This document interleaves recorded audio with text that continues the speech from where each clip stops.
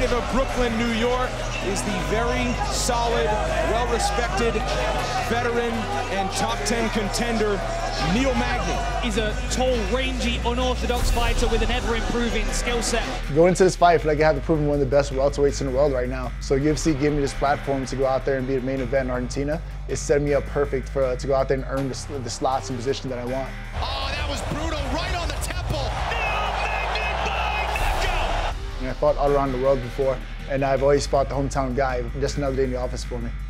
Born in Argentina, Santiago Ponzinibbio. He believes he is the best striker in this welterweight division. Possesses some of the fastest hands in this weight division. I mean, this guy takes tremendous pride in being must-see TV. I knew he's a top 10 opponent. Without any hesitation, I said yes to the fight. I feel like I match up great, obviously, against Santiago Ponzinibbio. I mean, even though he's a great striker, I feel like I'm a better striker than he is. The biggest advantage I'm having the fight is just the reach advantage. I mean, I was towering over this guy. I just kind of added more confidence. I fought guys with power before. I fought guys who were explosive before. I fought guys with speed before.